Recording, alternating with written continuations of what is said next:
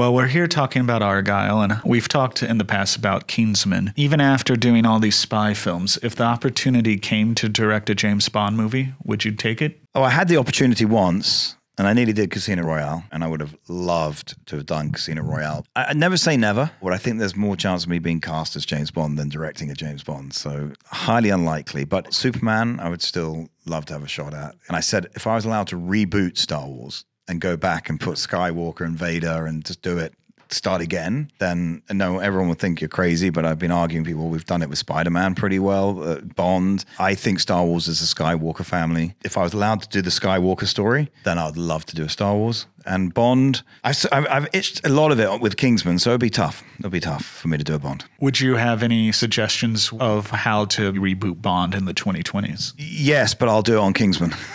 So I'm not going to tell them how to play in my sandpit.